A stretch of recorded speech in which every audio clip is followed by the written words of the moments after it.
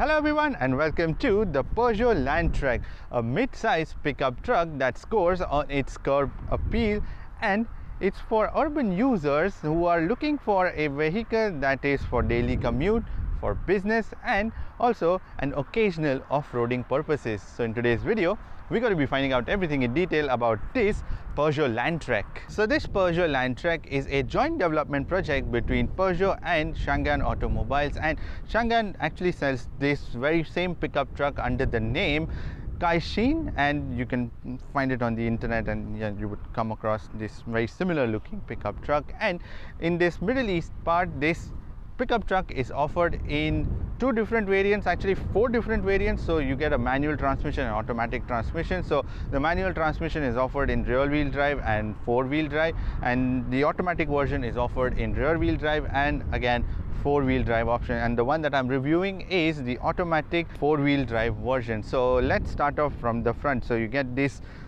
plastic grille out here with this chrome surround around this grille, and this huge Peugeot badge in here with the Peugeot mention on this chrome. And there's also this silver color skid plate that has been given around this plastic bumper, and the approaching angle on this pickup truck is 29 degrees.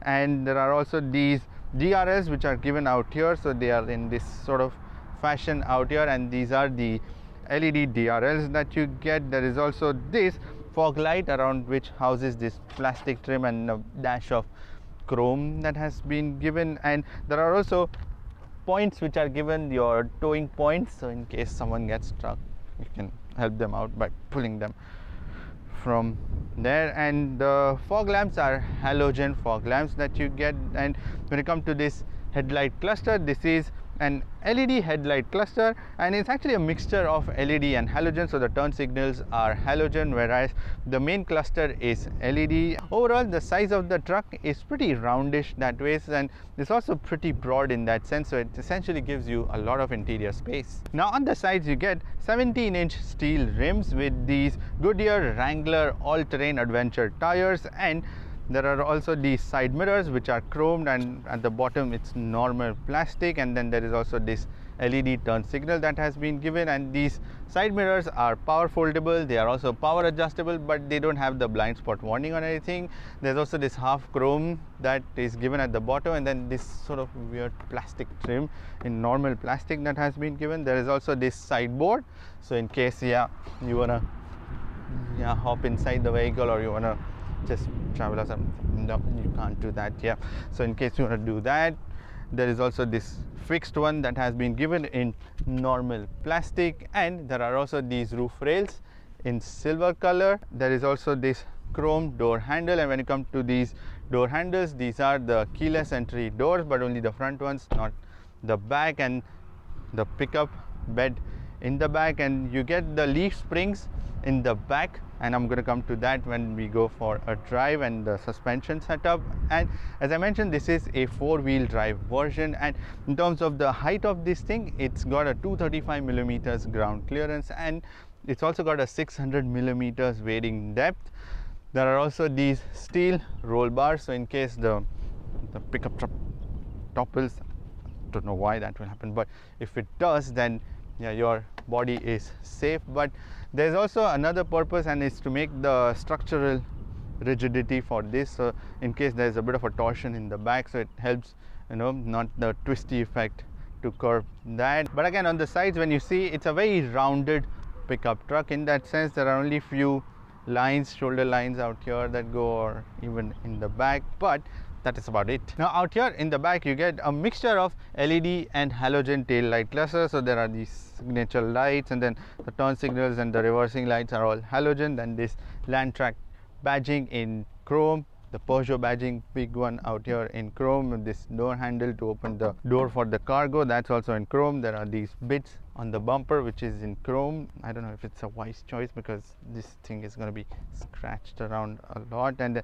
on top of that you have the plastic bumper, and in terms of the departure angle, it's around 26 degrees for this Landtrek. And there is also this camera, reversing camera, that has been given. And in terms of the spare wheel, it has been mounted underneath the floor, and there is also this exhaust tip which is behind the bumper. Now in terms of the space on this pickup truck, in order to open the door, it's pretty obvious. There's this handle that has been given, but you have to be very careful because there's no dampening or anything. There are just straightforward linkages, and whoops, yeah, you see that? So you have to be very careful because they are just like, it just drops dead out here. And then this whole cargo space is covered in this sort of material that is a little bit grippy. It can actually take a lot of weight, this thing. So yeah, that's what you want from the pickup truck. But the thing is that when this door is closed, there's a bit of a gap between the floor of this cargo and the door.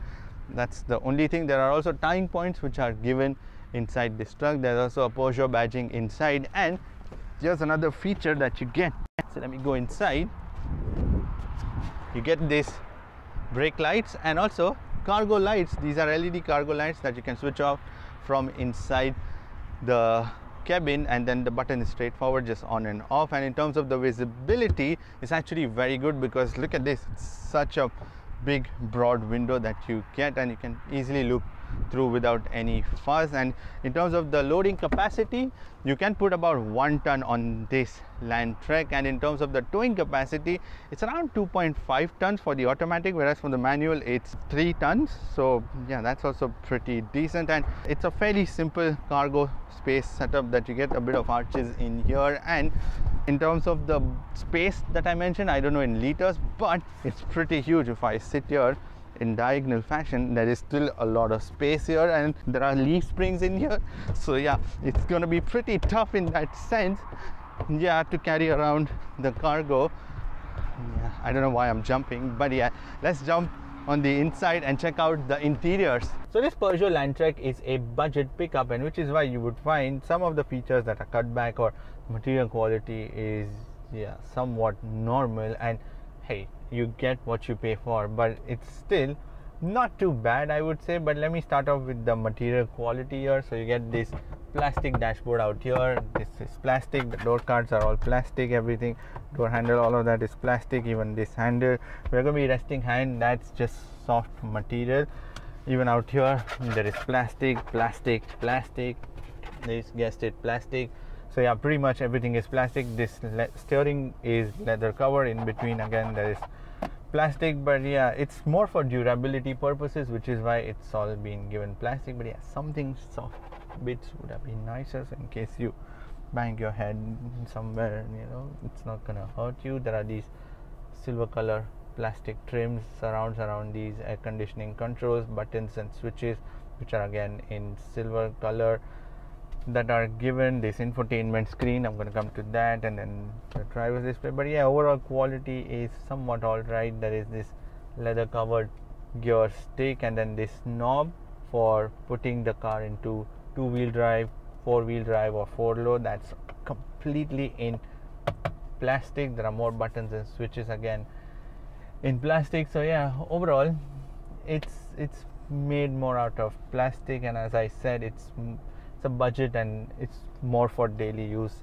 which is why it's been given in that. And when you come to the driver's display, you get a 3-inch digital driver's display in the center, and then there are dials on both the sides. For one side shows you the RPM, the other side on the left is your speedometer. And the thing is the speedometer and the RPM counter isn't the circular one, but somewhat in sort of a weird shape, and that makes reading a bit difficult. And not just that, even the fonts are not too legible. That's the only thing. And yeah, especially just not being able to figure out what my speed is sometimes, and because of the way it's been designed, the cluster. So I'm always referred to the screen in the middle. So that screen in the middle shows you a bit of different sort of information. So you get to see your speed, and if you're in the cruise control mode or the limiter, then it shows you that also with that option. And when you go down, you see your short-term trip, your long-term trip, then your average speed, your tire information, then come back to the speed, and then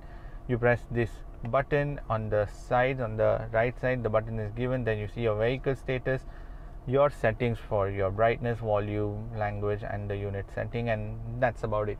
That's plain and simple how you see that. And on the top left corner, you will also see your drive mode you are in. So you get 3 different driving modes, which is your sport, eco and the normal, and the buttons are given out here next to the gear stick, so that's also pretty easy. There's no special off-road mode in that sense. There's also just this dial that has been given to put it into 4x4 or 2x4 mode. That's about it, and the low mode, and then there is also this button to lock your rear differential. So that's about it. That's all the off-road bits that you get on this Landtrek. And yeah, this driver's display is pretty much straightforward. When you come to this steering wheel, this is a leather covered steering wheel with the Peugeot badging in the center, and it's a flat bottom steering wheel with double spokes, and the steering wheel is also adjustable, which is your tilt and the telescopic, so you can adjust both. It's a bit hard,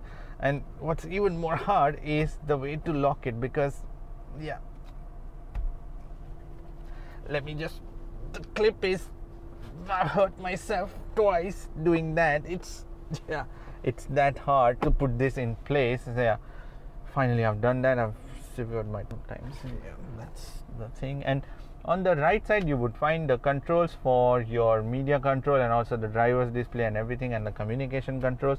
And on the left side you would find the controls for your standard cruise control and the speed limiter that has been given. The feel on those buttons and everything is pretty good. Now when you come to the air conditioning controls, straightforward.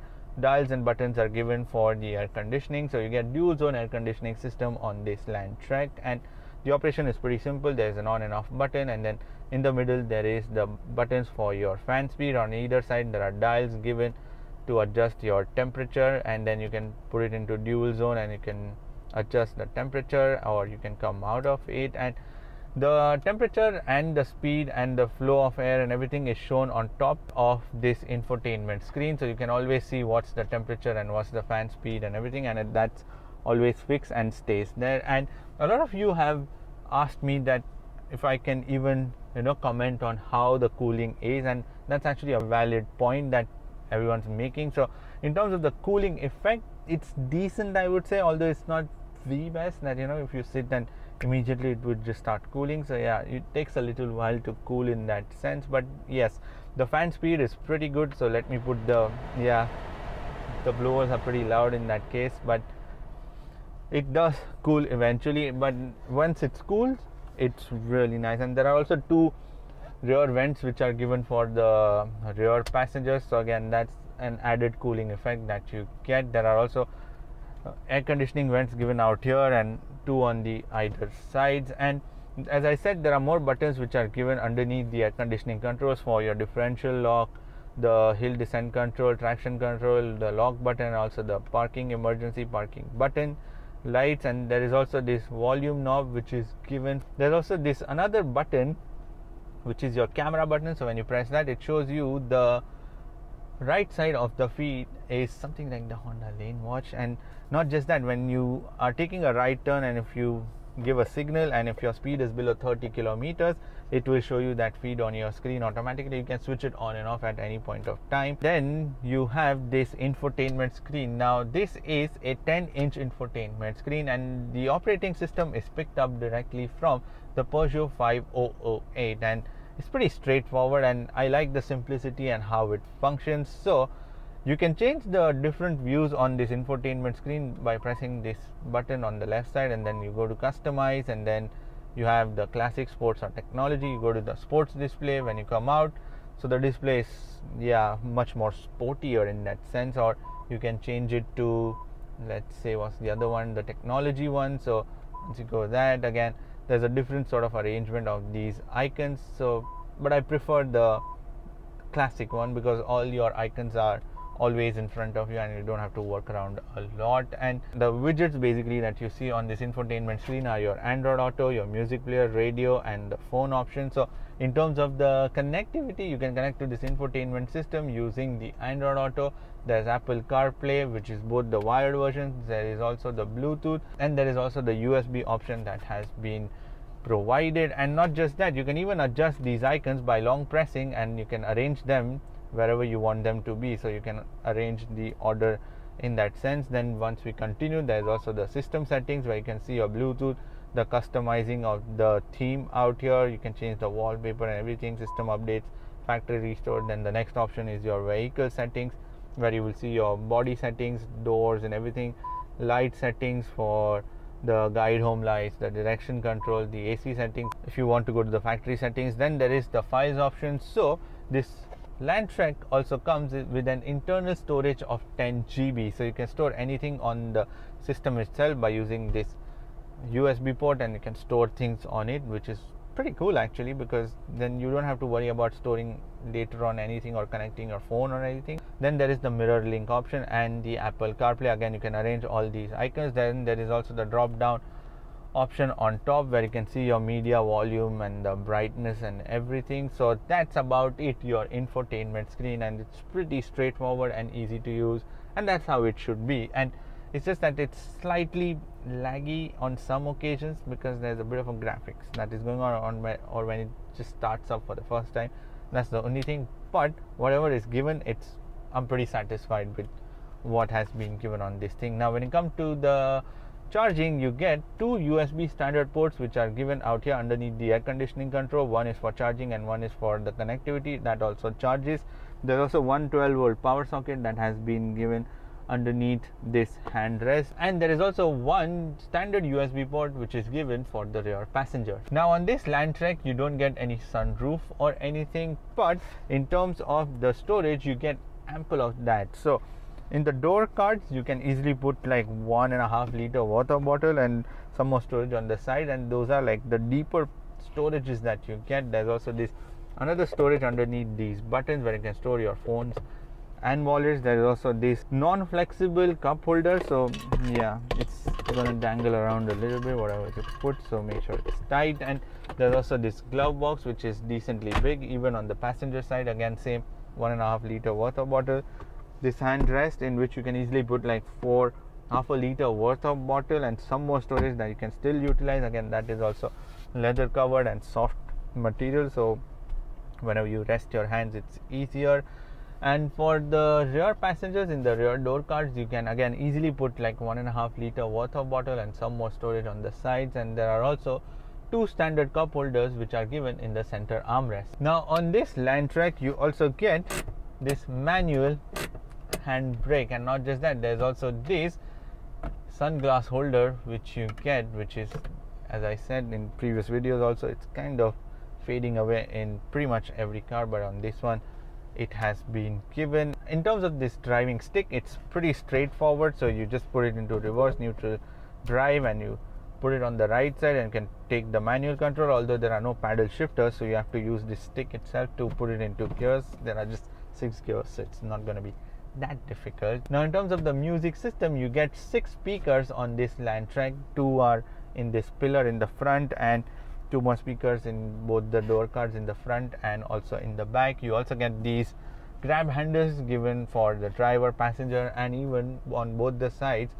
in the rear, so when you go off-roading, like you can just grab onto these while the driver goes nuts. There are also 2 more cup holders, the one which is cleverly hidden away on the left side near the driver, so that's again plastic, but yes, that just goes away and covers up. And there's one more normal cup holder which is given on this dashboard, but again I doubt that you will be using, because if you put a drink and if there is a sudden braking or anything, the drinks might spill over. So I wouldn't put longer, taller glasses or anything, just the shorter ones would be fine. Now when it comes to these seats, these are a mixture of leather and fabric seats, and I'm actually glad that the center bit is in fabric, and the design and quality of it is pretty good. There's also white stitching on it, and these seats are super comfortable, again thanks to the fabric material. And because it's summer, I am so glad when I came back into this car in the afternoon, this seat wasn't that hot. Otherwise it's literally toasted bottoms all the time when there are leather seats. So on this thing, that's not gonna happen. And the best bit about these seats are these headrests, because they are super squeegee and soft. Like you really like to rest your head against them. And in terms of the overall fitment, the seats are rather nicer. They are pretty broad that way. So the side support is decent. Even at the bottom there's not much of the side support that way because they are broad, but they still do give you ample of comfortable settings when you are going on a longer runs. And these seats are manually adjustable completely, both the driver and the passenger side seats.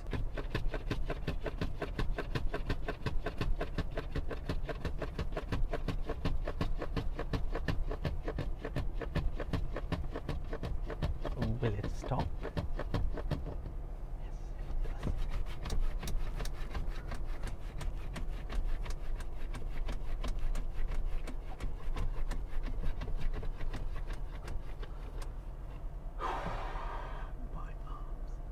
Now in the rear, the driver side seat is in my driving position, and as you can see, the knee room is decent. I would say there's a bit of a curvature on these seats, so that gives it an extra bit of knee room. And the headroom is also pretty decent. Someone above 6 feet will be able to sit in here quite comfortably. The only thing is that the seats, I feel, are a little on the lower side, which is what you can make out from the angle that my legs are making. There's not much of under thigh support for my legs that ways. And in terms of the material quality, you get the same fabric and leather mixture out here, and this white stitching. It just in the middle bit there's leather, and you can not slide your legs underneath the seat. That's the only problem during the longer journey, so you're pretty much sat like this out here throughout your journey. And there's only small bit of tunnel out here, and there are no carpets or anything, but there are more rubber sort of carpets that you get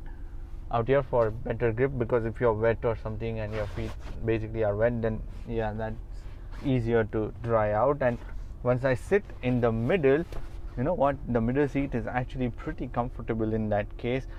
There's only a bit of a hump in the back, that's the only thing, but otherwise, yeah, someone can sit in here, because why not? I mean, pretty much all the seats are nearly identical in that sense. And there's also this handrest which has two standard cup holders, but the handrest isn't that big or long, and once you put the glasses inside, I don't know, or cups inside, I don't know, you'll be able to use this handrest. So yeah, that's a tiny one in that case. And in terms of the door quality, again, that's all plastic that has been given everywhere, and just where you're going to be resting hands, that's just soft touch material. But these windows roll down completely, so that's one good feature. These grab handles that I mentioned are given. In terms of the storage, you can easily put 1.5 liter water bottle. There are also these pocket storages which are given in both the driver and the passenger seat.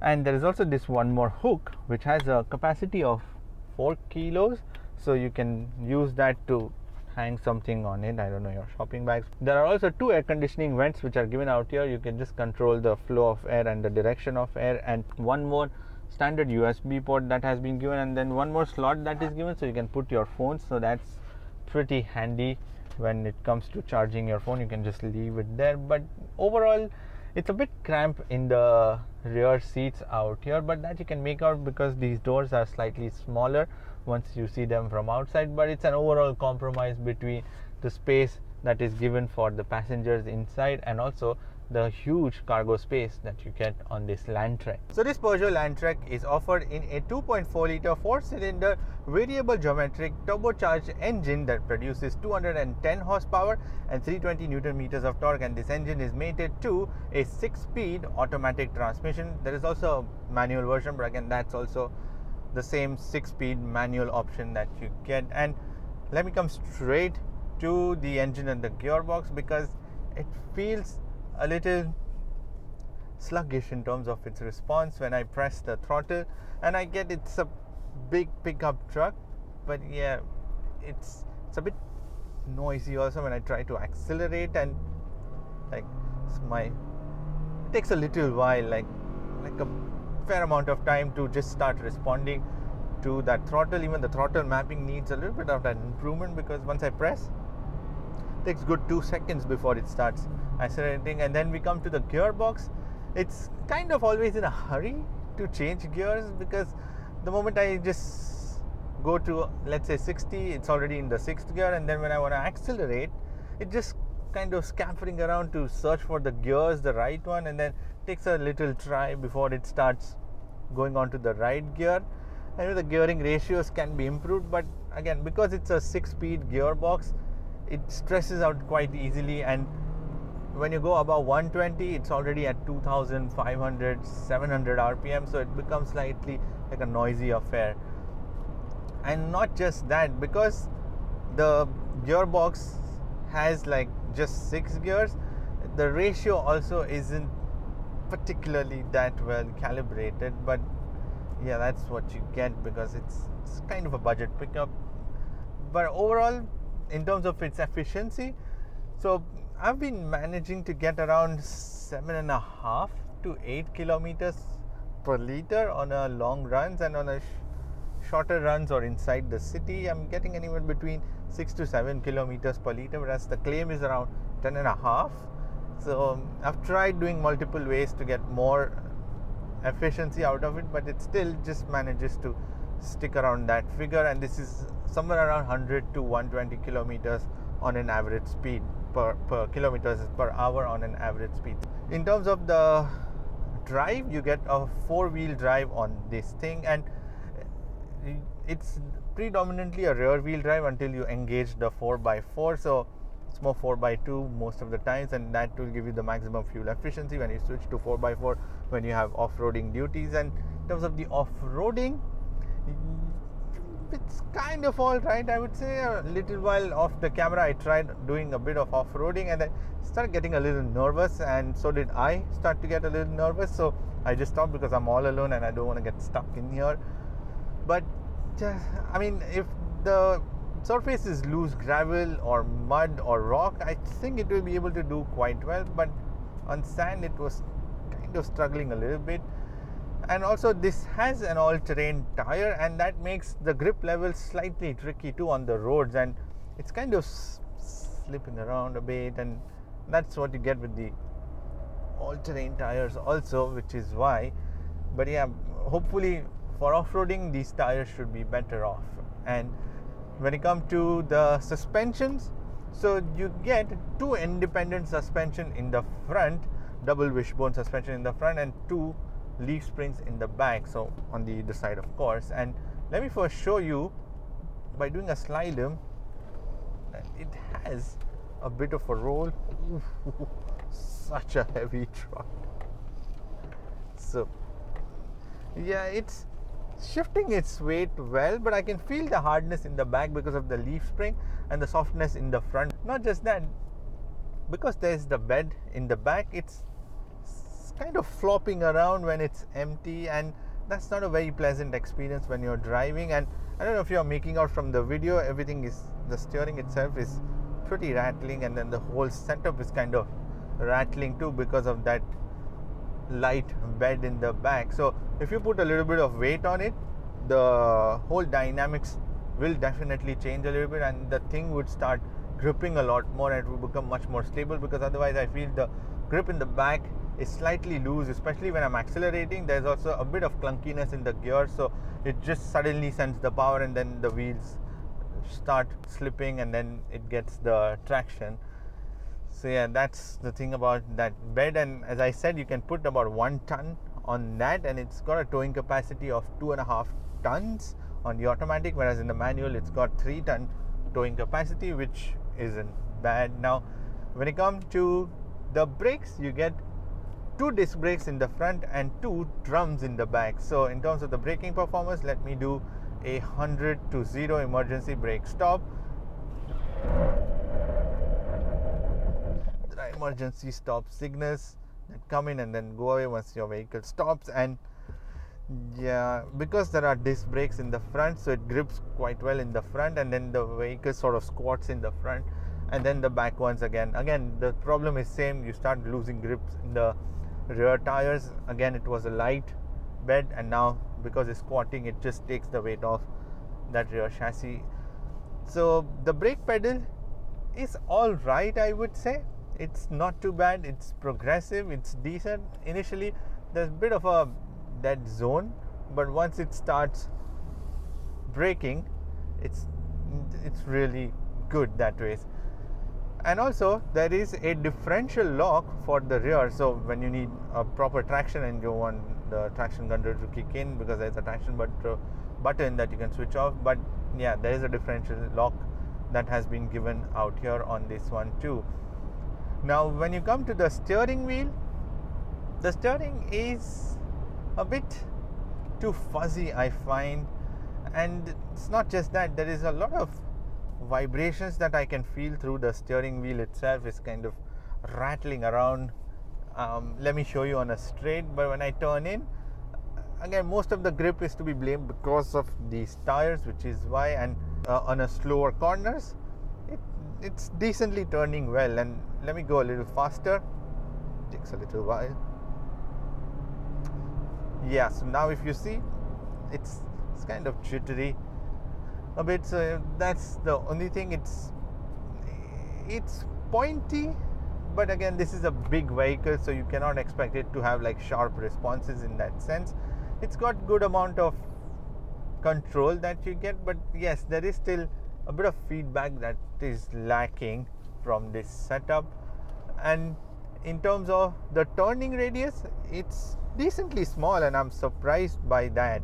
And also it's pretty light, the steering wheel. It's not very heavy that you're driving a pickup truck and it would make you feel like that. Even when you're driving this truck, actually you don't feel like you're driving a very massive one, because the dimensions are much like your regular SUV-ish kind. And most of the times I've forgotten that I have a bed in the back. It's that sort of small and sort of nimble. I don't know if you say that for a pickup, but yes, it is. Now when you come to the noise and the vibrations, the noise, yes, because the engine stress is out at higher speeds, that's when you start hearing some noises. Also, you do hear some wind whooshing around these windows, but overall it's a fairly quiet cabin on a regular day. So if you don't stress out this engine, let me just cruise quietly. It's a quiet space. There's just, as I said, a bit of whooshing in here, so that's about it. And in terms of the build quality, it's rather good. Everything is pretty much plastic, so it's going to last for a long time. Now when it comes to the safety systems, you get 6 airbags, 2 for the front driver and the passenger, 2 side airbags again for the driver and the passenger. There are also 2 curtain airbags which are given. There is also a single camera reversing system. There is also 1 camera which, when you turn around, as I mentioned, you can use that. Now the reversing camera is kind of grainy, dark, and it lacks the frame rates also. And I don't know, it's not too bright. I've tried changing the setting, but it's not to that level. But anyways, you still get a camera, so you can look in the back what's happening, especially for this long truck. There are also child isofix points in both the rear seats. There is also ABS. There is also emergency stop signal, as I demonstrated, and the regular safety systems that you get. There's also the parking sensors in the front and also in the rear that you get. So yeah, in terms of safety, it's pretty good, I would say. Now when you come to the pricing, so the base variant starts from 80,000 dirhams, and the top variant, I actually don't have the idea, but I'm guessing should be around 90, 100, the automatic 4x4. And when you put into perspective the different options that you get in the market compared to the GWM, the Haval, there's so many different options that you get these days in terms of the pickup options, the reasonably priced budget ones. It kind of fits in there. It's got everything. It's a pickup that, as I started out, if you're an urban commuter, if you want to use it for your daily driving, this is going to offer you that. And a light bit of off-roading over a weekend, if you want to go and do some things, it will do that also. And if you have a business where you have to take a lot of sort of luggage and utilize that bed, then this is the pickup for you, because honestly it is decently comfortable. It's not too bad. It's got the tech, got Android Auto, Apple CarPlay, all of that latest things in here. So not much to complain about in that department. Yes, the gearbox can be improved, the engine can be improved a little bit, because the power especially comes in at a really high RPM, which is around 5,600 RPM, the maximum power. So you can sense that, how noisy things will get if you are trying to reach beyond 120 or above 140 or something, because yes, we do have 140 kilometer roads out here too. That's pretty much it for this video. Give this video a thumbs up. Thank you for watching this video, and if you want to subscribe to my channel, then you can click here. Should, because 90% of you don't subscribe and 10% unsubscribe, so you have to increase that percentage. Let's do that. And if you want to watch more videos, then click here. I shall see you in the next video. Bye bye, take care and stay safe.